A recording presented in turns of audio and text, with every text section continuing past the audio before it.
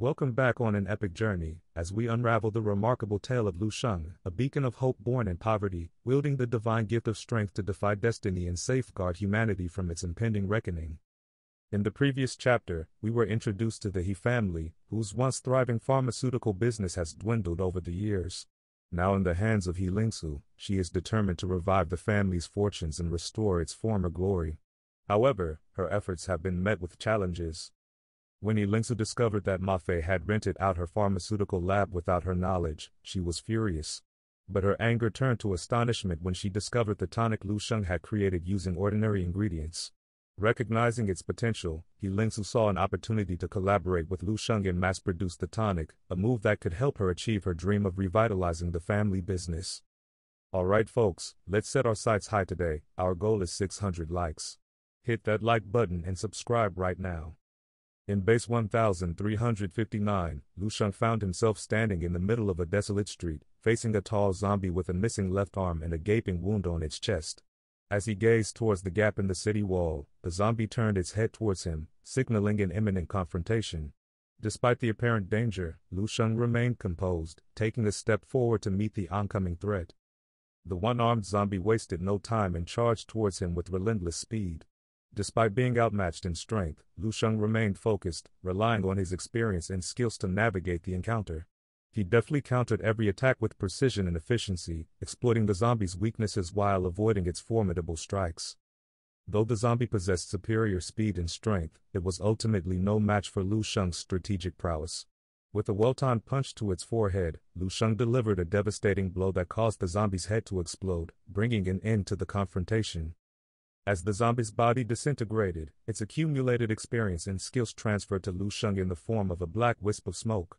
With a solemn chant, Lu Sheng absorbed the essence of the fallen foe, further enhancing his own abilities. As Lu Sheng absorbed the memories of the fallen zombie, he felt a profound sense of duty weighing on his shoulders. No longer did he view these creatures simply as sources of experience points, but rather as reminders of the responsibility he carried. With each memory absorbed, Lu Sheng's commitment to his path grew stronger. The memory of the one-armed zombie revealed its former status as a fifth-level warrior, a formidable powerhouse skilled in the art of boxing. Lu Sheng couldn't help but marvel at the strength and skill contained within the zombie's recollections, realizing the impact it would have on his own training. After nearly a week of dedicated practice, Lu Sheng felt the effects of his regimen taking hold. Though unsure of his exact progress, he sensed a significant increase in his qi and blood levels, indicative of his growing power. Even if he hadn't reached the standards of a second-level warrior, his combat abilities were undoubtedly on par. Reflecting on the secret techniques he had uncovered, Lu Sheng devised a new method of exerting force, which he aptly named Stellar Force. This technique allowed him to unleash bursts of power far beyond his normal limits, multiplying his combat effectiveness several times over.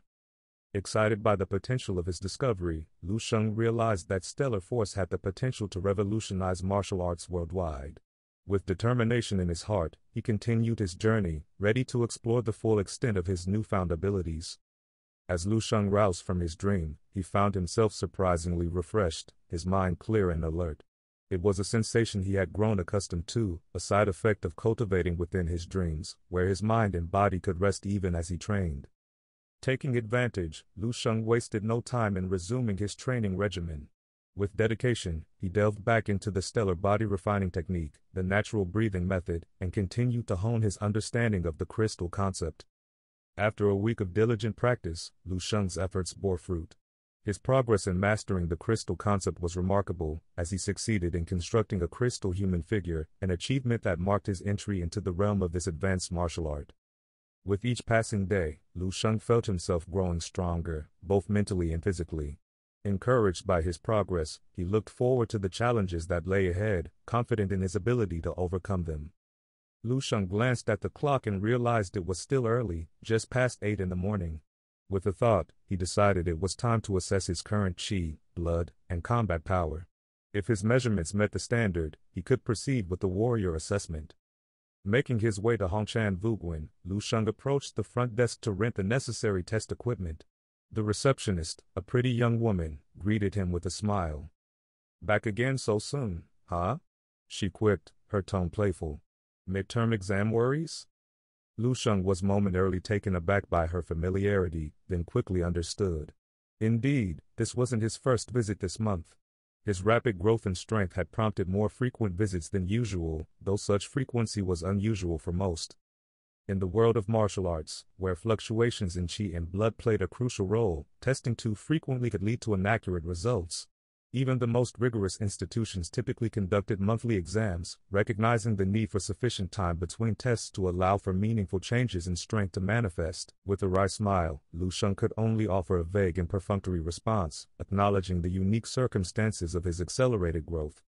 As Lu Sheng entered the familiar testing room, he casually located an instrument, deciding to begin with a blood test. With a soft beep, the machine swiftly produced a result. 15.632. The figure caught Lu Sheng off guard, prompting a surprised reaction. He hadn't anticipated such a significant increase. Reflecting on his recent regimen, he realized the combination of the advanced martial arts techniques from the future and the potent tonics had likely contributed to this remarkable growth. Considering the unparalleled benefits bestowed upon him by these advancements, it was no wonder his progress exceeded expectations. "Let's test the combat power again," Lu Sheng declared with a glint in his eyes, gearing up to deliver a powerful punch at the force-measuring instrument. "Test the normal setting first," he muttered to himself as he aimed his fist at the instrument. With a resounding boom, a value promptly appeared on the screen of the force-measuring instrument, 3,137. The figure took Lu Sheng by surprise, far surpassing his expectations. It was double the standard value, leaving him momentarily stunned. "Perhaps it's because of my improved boxing skills," he mused, tracing the source of the significant increase in his combat power. He recalled that he hadn't tested his combat power since his boxing techniques had advanced to a new realm, likely contributing to the remarkable surge. Realizing the potential implications of this newfound strength, Lu Sheng's excitement grew. Eager to explore further, he decided to test his ultimate combat power, employing the stellar force technique this time. Emerging from the dynamometer room moments later, Lu Sheng maintained his calm demeanor, betraying no hint of emotion. "Is the test over? Are you satisfied with the results?" the girl at the front desk inquired cheerfully. Lu Sheng smiled faintly, his charm accentuated by his composed demeanor.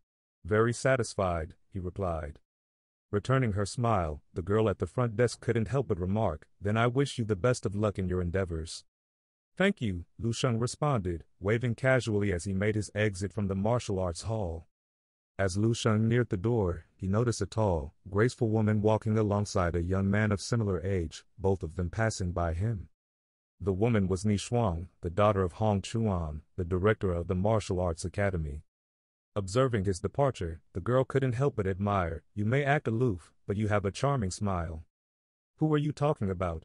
Ni Shuang inquired as they passed by.